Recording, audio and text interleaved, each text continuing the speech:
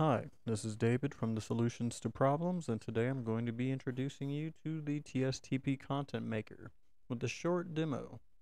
Let's get started. So first things first, we're going to click this timer to get started so we can time just how fast it can actually create a blog post or article for you. I'm going to go ahead and click Auto Submit, click Create Images, start monitoring, and we are going to come over here and grab a article to write about. We're going to use the navigating Python resources for beginners. Let's go ahead and snip that with the TSTP screen tool, and that should get put inside the processing folder for the content maker. So as we can see, it was able to process the image file we snipped. Navigating Python resources for beginners, an overview of available Python learning resources including documentation, tutorials, forums, and communities to help beginners get started and progress in their learning. So as you can see, we already have some stuff coming back from it. This is creating the article itself and downloading all the images that are made specifically for this program. And here we go.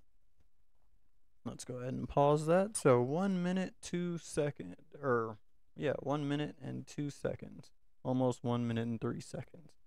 So as you can see, pictures are very specific to the article, the importance of Python resources for beginners. It will give it its own names. It will list sources that it's getting stuff from. It tries to make all the pictures very specific to the topic. I mean, you do get some weird stuff like this from time to time, but you can click. There's going to be a button here that will let you regenerate the images if they don't fit your need. And it really did stick with the Python theory here, or theme here. So I'm going to show you another thing that this also does, which is create a HTML layout that you can use on your own website. And this is our grid mode. Just gives you a brief description of what the paragraph is about, so you don't have to click on anything you don't want to. We have our blog mode, which shows you what is inside of the paragraph that you're looking at. And then we have our traditional mode, which is just a very traditional blog style, everything laid out on the page in case you have viewers with slower connections or that just want to get straight to the reading.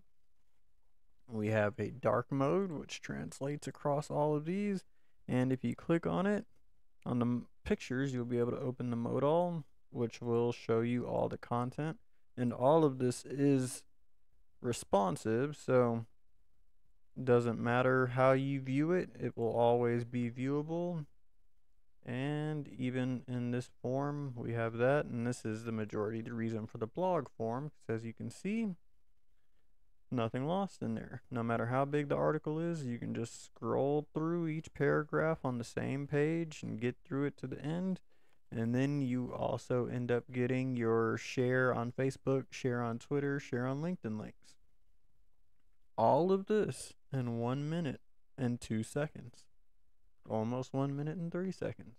That is the power of the content maker. You can check it out at TSTP.xyz, or you can check us out on LinkedIn, or you can check us out on Facebook, or you can check us out on Twitter. Again, that is the Content Maker by the Solutions to Problems, and you can go to TSTP.xyz to get more information and to download it once it's released. Thanks for watching. Have a good one.